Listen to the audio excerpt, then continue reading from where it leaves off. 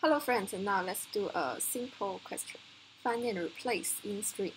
To some string S will perform some replacement operations that replace group of letters with new ones, not necessarily the same size. Actually, this is the tricky part of this problem. Each replacement operation has three parameters: a starting index I, a source word x, and a target word y. The rule is that if x starts at position I in the original string S, then we will replace that occurrence of x with y. If not, we do nothing. For example, if we have S equal to A, B, C, D, and we have some replacement operation I equal to 2, x equal to CD, y equal to FFF, then because CD starts at position 2 in the original string S, we will replace with FFF. So, how to think about this problem? As you can see, because the size of the sources substring not equal to the target substring, so we cannot directly change the string in the original string. And also, as if we change one string, then the index not valid anymore because this indicates the position in the original string.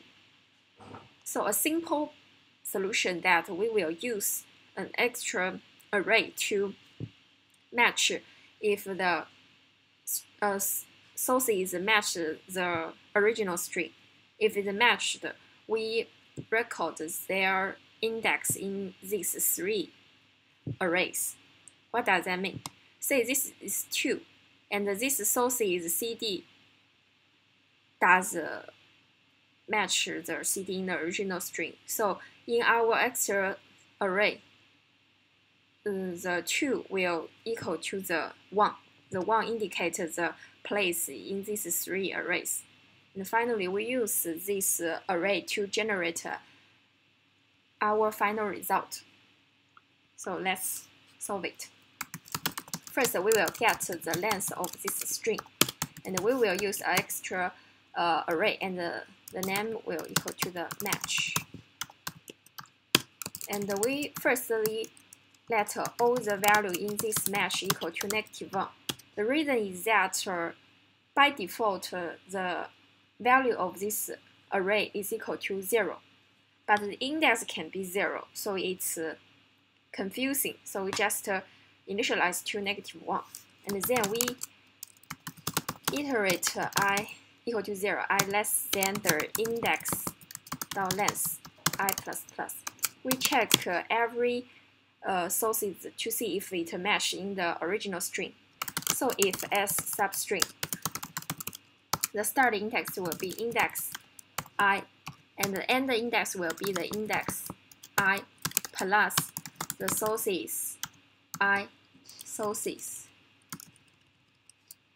dot length. Okay, if they matches above, this is a substring, right?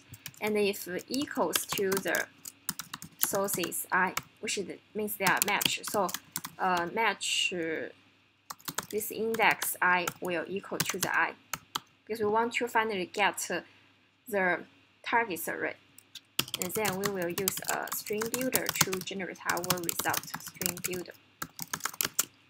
So we will use I equal to 0, I less than n, and instead we do not write the condition. As update, how to update this I?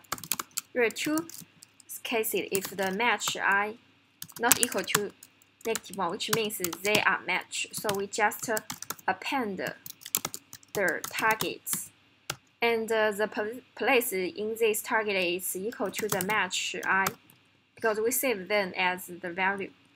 Append these targets, and at the same time we update the I to the sources match I dot length.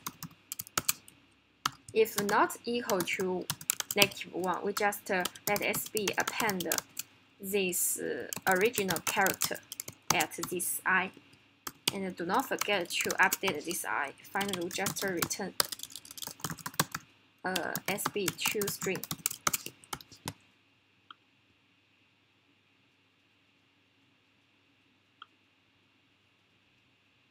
Okay, it works. See you next time. Thank you for watching.